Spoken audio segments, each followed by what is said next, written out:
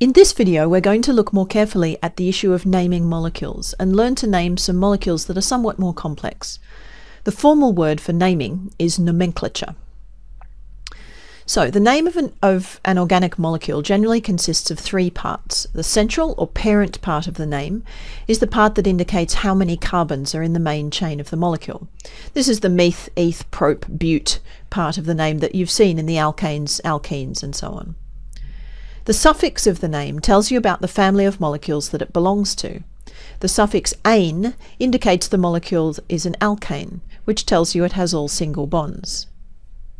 The suffix "ine" would tell you that it belongs to the alkynes and that there must be a triple bond somewhere in the molecule. The prefix of the name is where you indicate more complex parts of the molecule. We've already encountered cyclohexane, for instance. Cyclo is the prefix for this molecule. It tells you that it's in the shape of a ring. Hex tells you that there are 6 carbons in the molecule, and ane tells you that the bonds are all single. So I've just quickly stuck this slide in here to revise the names of the alkanes, in particular those word roots that tell you how many carbons are there. You should know these off by heart by now. So, in order to help with nomenclature, the International Union of Pure and Applied Chemists, IUPAC, has come up with a list of rules, and I've summarised the basic ones here, and we're going to work through them. Let's start with the first two. When you have a molecule that you need to name, first identify and name the longest continuous carbon chain that's in that molecule, and then identify and name any groups that are attached to that chain. Let's start by looking at the isomers that have the formula C4H10. I've put them here both in a full structural formula and a stick structure. The first molecule, the linear one, is easy. It's a straight chain with 4 carbons and it's an alkane, so it's called butane. What about the second isomer? Well, the first naming rule was to find and name the longest continuous carbon chain. In this molecule, the longest chain is 3 carbons long. And what's the name for a single bonded chain that's 3 carbons long? Propane. Okay, but what about this little branch? The naming of branches, also called substituents, follows the same pattern as the alkanes. Except this time we put YL, ul, on the end of the word to indicate that it's a branch and not a whole molecule. But the parent part of the name follows exactly the same pattern according to the number of carbons involved.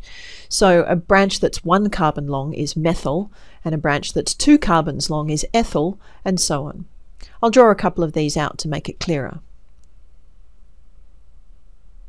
Overall, or taken in a group, these substituents are called alkyl. We've replaced the ane of alkanes, or the ene of alkenes, with the -il suffix, or ul, to show that we're talking about branches. So, back to our second isomer. The naming rules say that we should find and name the longest chain in the molecule, so that's propane, and our list of branches says that a 1 carbon branch, like we have here, should be methyl. So, the name of this molecule is methylpropane. So naming helps us avoid the ambiguity in formulae. Just giving the molecular formula doesn't tell you the structure of the molecule, but using its name gives you all the information that you need to draw it out. Now let's try and name the isomers of C6H14. First we need to draw them. Try it yourself first. Pause the video and try to draw the isomers that have the formula C6H14. The best way to do it is systematically. Start with the longest possible chain and then add branches bit by bit. First, you have a 6 carbon chain. This is hexane. Next, if you remove 1 carbon from the main chain and make it a branch, and you can put the branch here, that makes an isomer. Or you could put the branch here. These are 2 different molecules. Or you could put it here. Now, is this another isomer? If you look carefully and compare it with this one here, it's actually the same molecule just flipped around. So that's not an isomer. So we'll cross that one out. Now we could take 2 carbons off the main chain and use them both as branches. So that's another isomer. Or we could attach both methyl groups to the same carbon, making a sort of cross shape. That would be another. And then another option would be if we took 2 carbons off the main chain again, but instead of attaching them as 2 separate methyls, could we put them on as one ethyl branch? Let's try that. Okay, it looks different, but let's find out if it really is. What's the longest possible chain on this molecule? Can you see it? It's 5 carbons long, and the methyl branch is on the 3rd carbon of those 5. Well, that means this molecule is actually the same as this isomer here. It's just that we've bent it around in a curve. Try drawing this out for yourself if it doesn't make sense immediately. Okay, so let's see if we can name these. The first is easy, that's hexane, but the next 2 are difficult. They both seem like they should be called methylpentane, but they're clearly different molecules, so we need a way of distinguishing between them. Can you think of a sensible way of dealing with this? Well, let's go back to the naming rules and see what the chemists came up with. You can see that number 3 on our list of rules is to number the chain consecutively, starting at the end nearest a multiple bond or substituent group. So we're going to number the carbons in the main chain. And then, rule number 4, you designate the location of each substituent according to the number of the carbon that it's attached to. So let's try this out. So let's look at the 2 methylpentanes first. The rule said to number the main chain consecutively, starting at the end nearest the substituent. So we'll number the carbons in the first one like this. And that means you can see that the methyl is attached to carbon number 2. So the way we name this is 2-methylpentane.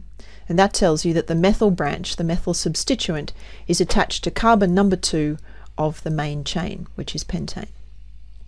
Okay, in the second one, the substituent is right in the middle, so it doesn't matter which end we start from when we number the main chain.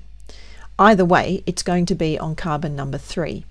So this isomer is called 3-methylpentane. What about these guys? Well, first of all, what's the longest chain in the molecule? You can count it up. There's 4 carbons, so the main chain is going to be called butane. And then it has 2 methyl substituents. And if we number the carbons, you can see that one methyl group is on carbon number 2 and one is on carbon number 3. So in the name, we need to indicate that there are 2 separate methyl branches. So we've got 2-methyl and 3-methyl. We could just write 2-methyl, 3-methylbutane, but that would be not particularly efficient. So it turns out that the rules have a way for us to deal with this. What we do is we use the prefix di to indicate that there are 2 of the same kind of group. So this molecule is based on butane. It has 2 methyl groups, so we say dimethyl, and the carbons that they're attached to are carbons 2 and 3.